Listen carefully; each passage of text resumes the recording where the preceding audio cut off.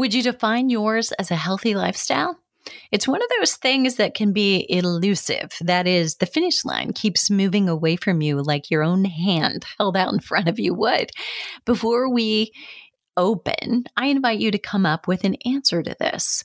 You've been tasked with creating the Wikipedia definition of healthy lifestyle. What do you write? I'm thinking you better push pause because while it sounds so simplistic to say it, like everybody knows, I'm going to challenge and say perhaps no one actually knows. Prove me wrong. But this is why I'm giving homework at the end. I don't want to do it all myself. Can you wait to read? I can't wait to read what you've written. And please add it to the show notes, will you? The link for this one will be flipping50.com/healthy lifestyle. With my guest today, we're going to attempt to define a healthy lifestyle. We'll discuss how you discover yours, measure whether it's working for you, and where to look to define it for yourself. My guest is Denise Stegall. She is the CEO and curator of HealthyLivingList.com. She's also the co-author of the best-selling book, The Successful Body. An inspirational thought leader, she's determined to provide her Healthy Living List readers with honest, reliable, research-backed information in health, wellness, personal development, and fun that you can use in real life. Denise began her career with a bachelor's degree in hotel, restaurant, and business management, focusing on nutrition. She's condensed 25 years of experience and study in nutrition, cooking, exercise, and coaching to help women find a happy, healthy lifestyle that works for them. Her experience in cooking and nutrition delivers a unique perspective on what works and doesn't work for most people. Her philosophy revolves around the foundation: eat real food, make good decisions, and be accountable. And I am Deborah Atkinson. You are listening to Flipping 50, where I address your top struggles and concerns. Most of all, hope to inspire you. I share what to eat, how to move, and how to change your mindset so you can have the energy and the vitality that you want, need, and deserve in the second and better half. And I cannot wait to dive into this episode. Denise, I'm so glad you're here. Thank you for taking time out to be here with me. Thank you for having me. It's always a pleasure. It's always fun. So, I've just read your entire bio, and really, eventually we're going to come back around and talk about your philosophy of eating real food, making good decisions, being accountable. But I think one by one, we may want to unpack those things and talk about what mistakes do you think that women make? Boy, this is a loaded question. Even as I say it, I'm like, oh my God. What mistakes do you think women make most frequently with nutrition? Because you're advocating for eating real food. So let's talk about of course, unintentional mistakes. Nobody gets up in the morning thinking, I'm going to screw this up today, that we might be making with our diets. I think so often we get to this stage in life and we're thinking, okay, maybe I've put on a couple of pounds, I've got to do something about it. Though we've tried before, and maybe it's 5 pounds, maybe it's 10 pounds, maybe it's more. And maybe you're that lucky person who, has always maintained their healthy weight. But either way, I think we get to a place in our 50s where we're going, okay, well, this is how I used to eat. And I'm still eating that way. But our bodies have changed. Our needs have changed. And I'll admit my favorite food in the world is pizza. But I know I can't eat pizza the way I used to when I was 20. Once a month, I'm good with pizza. I think the biggest mistake we really make, though, is trying to follow the most current trend in quote unquote dieting. And it changes every week. Actually, I think it changes every day, depending on whether you're looking at Facebook or Instagram. There's always somebody touting some new diet or some new product that is the miracle product, the miracle strategy. And what I think happens so often is we jump from, oh, I'm going to try this one. And then we it doesn't work after a week. And so we try something else. And we get further and further away from focusing on nutrition the way it was in the beginning. Like you ate your fruits and vegetables, when you went home for dinner when you were growing up, there was always a protein, a veg, a starch, probably a small salad at my parents' house. And you had a pretty well-rounded meal. But then we've gotten away from that because of all of these diets that we hear about. And so that, I think, is the hardest thing. And the biggest mistake is to jump from diet to diet, because I don't believe in dieting. I believe diet means the foods you eat, the healthy foods that you eat. And so truly, I think at this stage, it really is a matter of going back to the basics. And that's why I always say, eat real food. We know what that is. We know what our real foods are. They're just not that sexy anymore. I love that. And I have to go back. I just share a little bit about, at your parents' table, there was always a vegetable, always this. I remember my mom, I was in kindergarten when my mom remarried, and my stepdad. So I was, first of all, I was the youngest, probably an afterthought, but I like to call it a blessing. But my stepdad was 10 years older than my mom. So I had quite a bit older parents, but the man didn't like vegetables. That saved me so many times, except for the one vegetable that he liked, stewed tomatoes. I'm like, man. what? Like, how did that happen? So, but, I had to get out of jail card a lot of times because, we could say, well, he's not eating them. Like, yeah.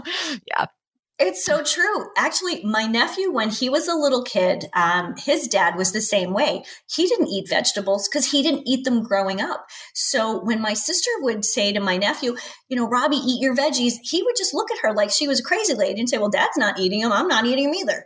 Mm-hmm. And she struggled. And it's taken him a long time. He'll be 25 this year. It's taken him a long time to get to a place where he'll eat vegetables because he knows that it's healthy for him and that he needs to if he wants to maintain his health.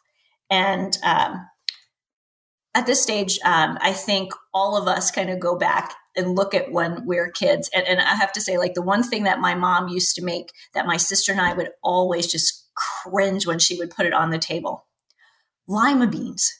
Mm. Yeah, I still haven't bonded with lima beans. No, me either. I think if there's one vegetable that you do not like, it's okay. Oh, yeah. Yeah. Okay. So there's that, right? So there's the real food that's unpacked. And this one too, I want to talk about because I think that this is a moving target. How do you define good decisions? Because while there are a lot of women who want to, they are also probably confused by what is a good decision today. What's your way to define that uniquely for a listener right now? I think we all in our soul, in our core, know what those good decisions are that we need to make for ourselves. We stop listening at some point. So it's a bit of that intuition. It's a little bit of that stepping back and being quiet. And I think it's really important to know what it is that your goal is. If it's about losing weight or being healthy, maybe changing up some habits, it's really, you have to start there. What is it? What is my goal?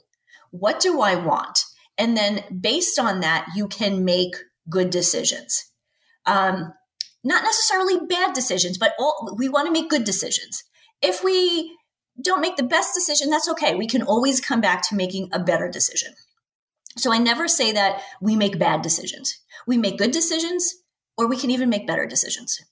But it really does stem from what it is that we want, what is our goal, and how is the decision that we're going to make going to get us from where we are today and fill that gap to where we want to be tomorrow. Well said. Yeah, I like that.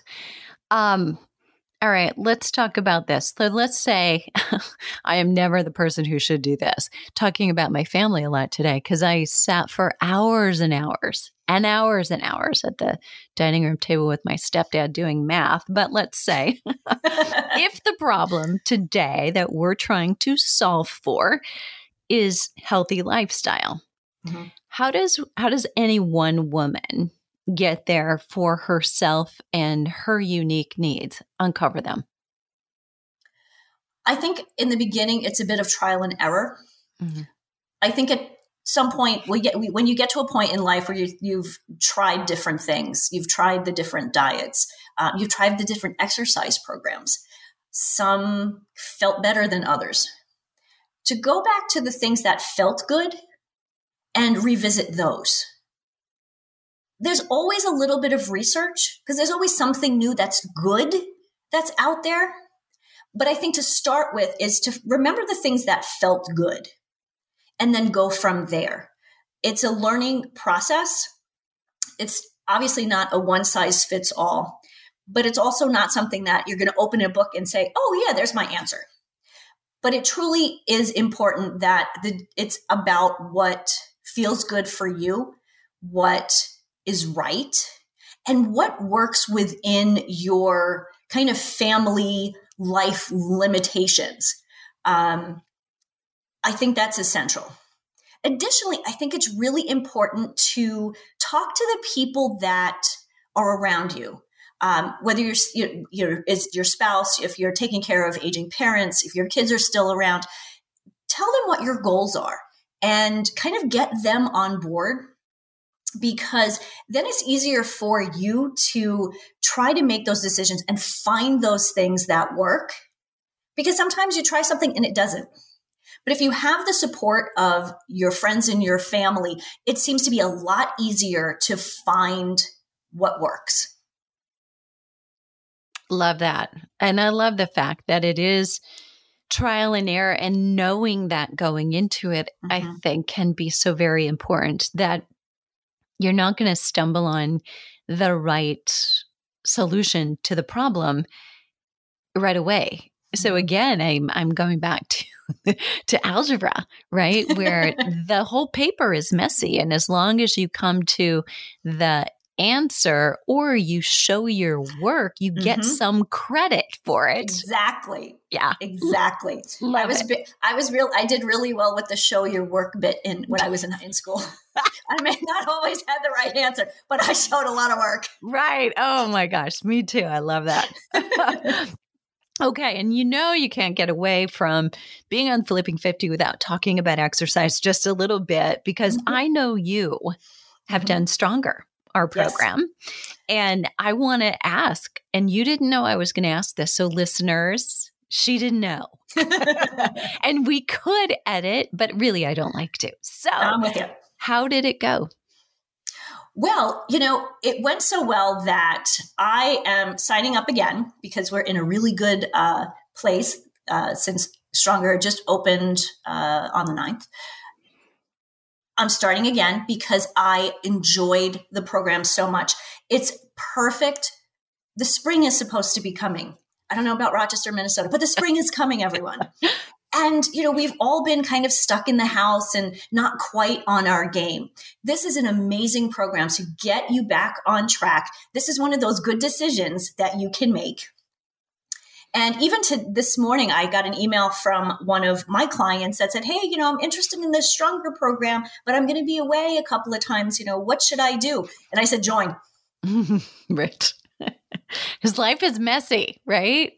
Life is messy. We're busy. There's never a perfect time. There's never a perfect solution. I'll have to wait until XYZ, fill in the blank. No, this is a perfect time to start the Stronger program. It's a 12-week program. And what I love about it is each week you kind of build, but at the same time, if you're not quite where you want to be, it's okay.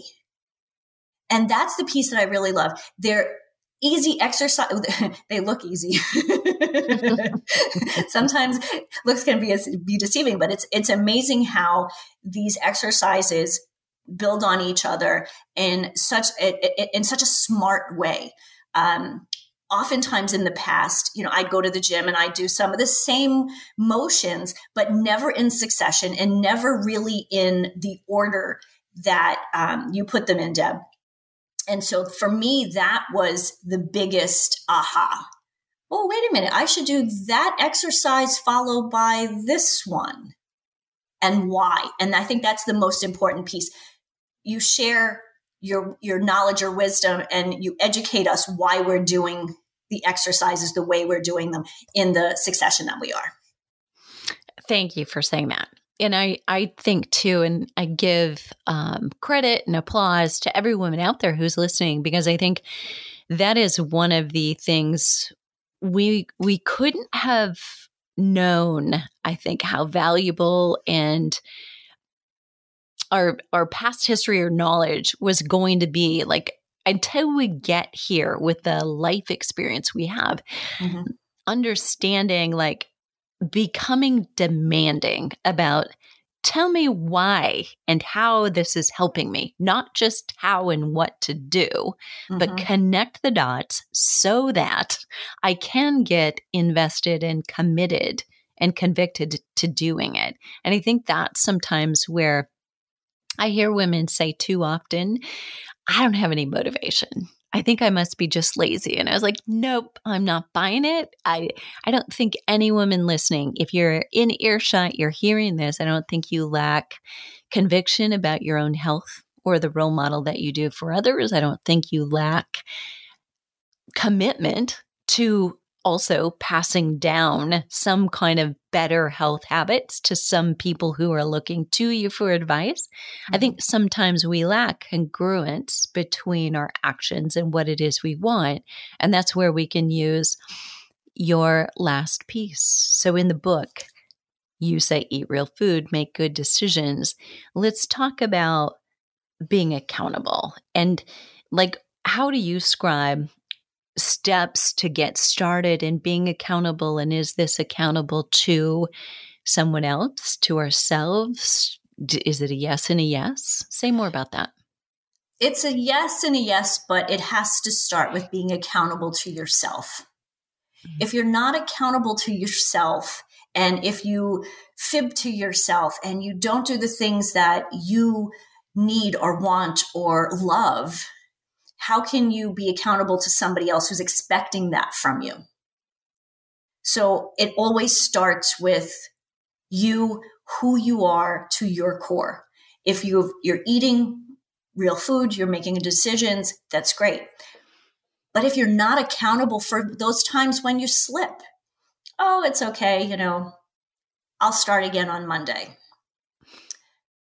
And then it happens the next Monday and the next Monday. You can never get to that. You can never close that gap from where you are to where you want to be if you're not accountable to yourself first and foremost. Once you start to see results, whether that result is, oh, I'm sleeping better, I'm feeling better, my tummy's not bothering me, hey, I'm stronger.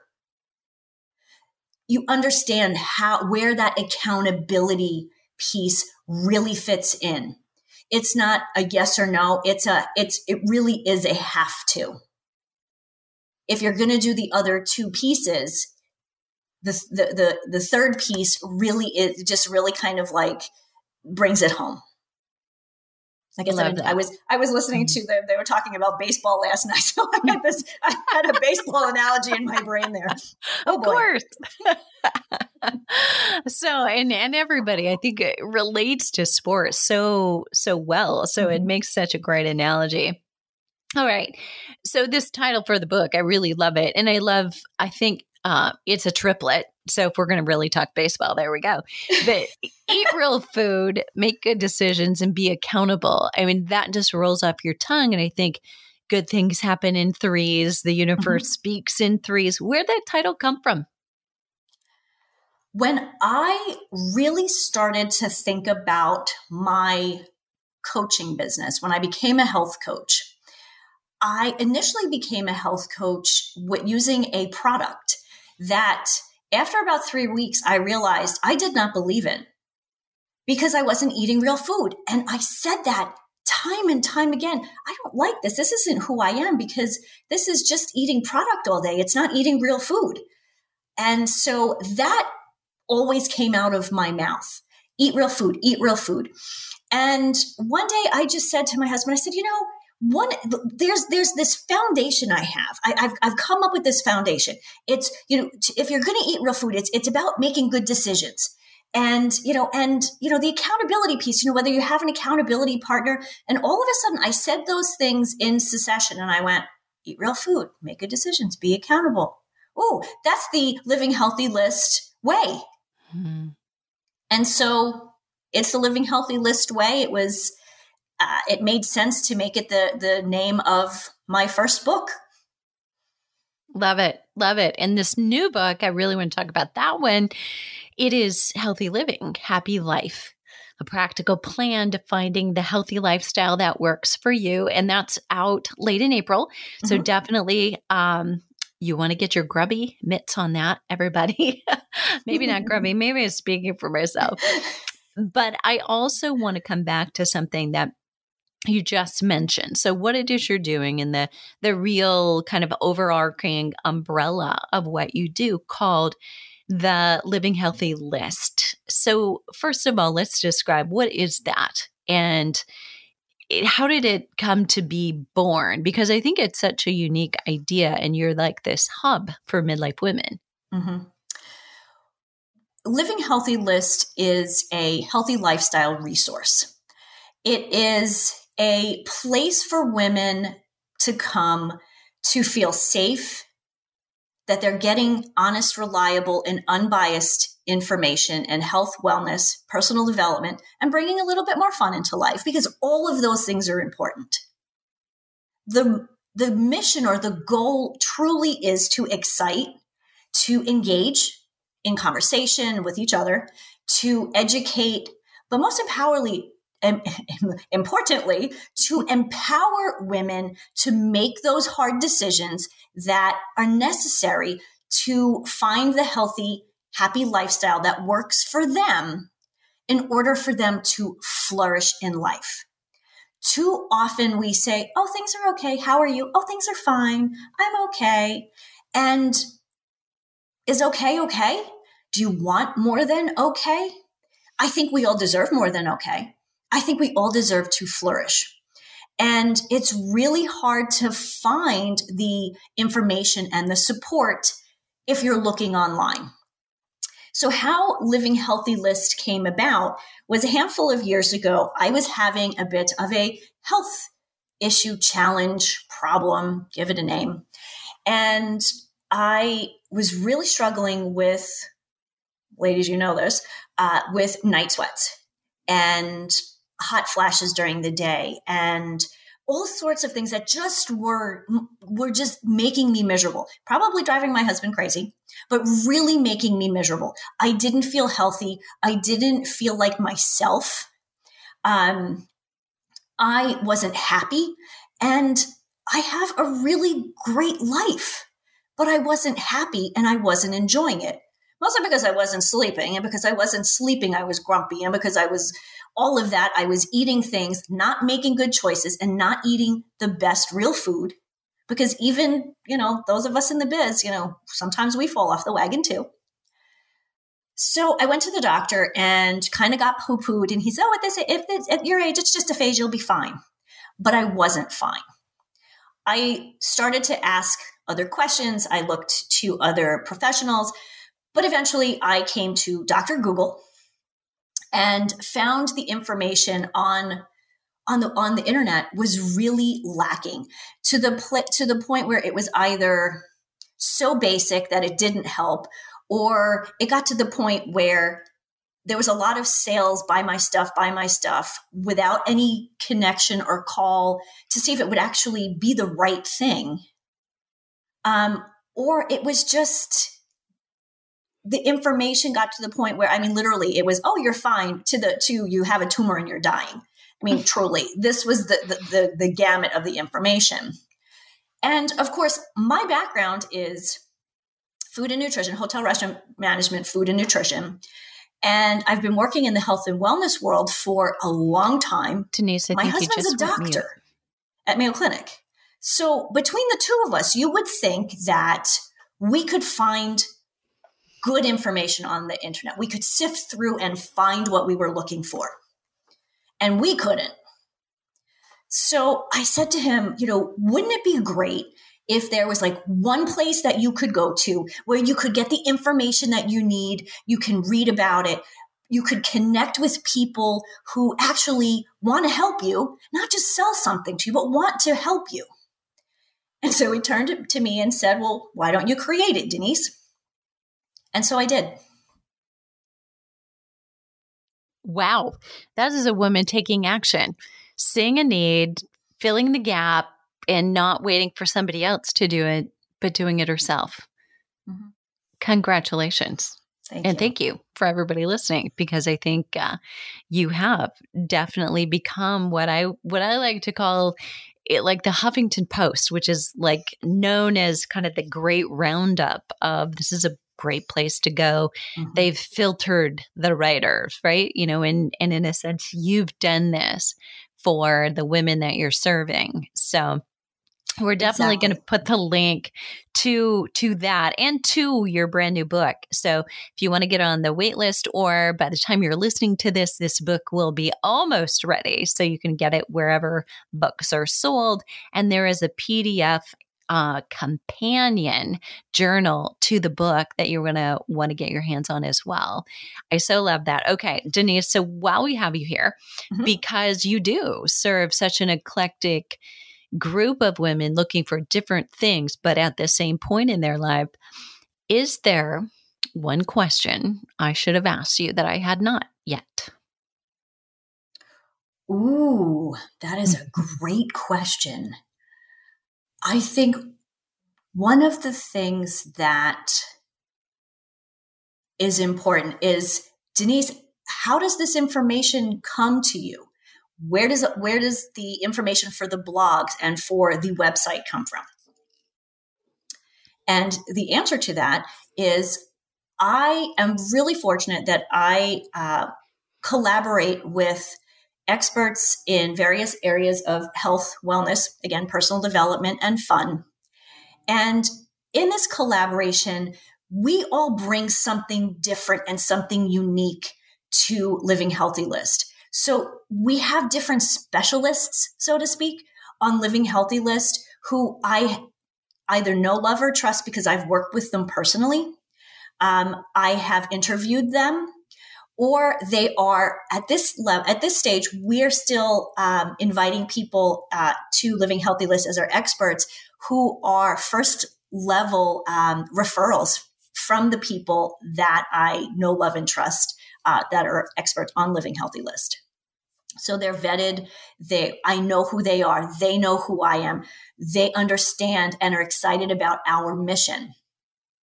And so it's a true collaboration with a group of women and a few smart men who truly are here to educate and to help women truly to flourish in life and to find the answers that work for them. Very cool. Such a great project. And I thank you so much for being here. Ladies who are listening, it's your turn. So it is time, number one, all the links to connect with Denise and to get on the wait list if that book has not been released. If you're listening a little bit later, it's been released. You're going to want to get that, and how to connect with her on social as well and get the resources for yourself will be in the show notes, which will be at flipping50.com/healthy lifestyle. And now is the time when I say, if there is a question you wish that I would have asked and I did not, and or if this has been helpful and valuable, we'd love to hear from you. Love to know that. That keeps me going when I get up in the morning. You can leave us that note too.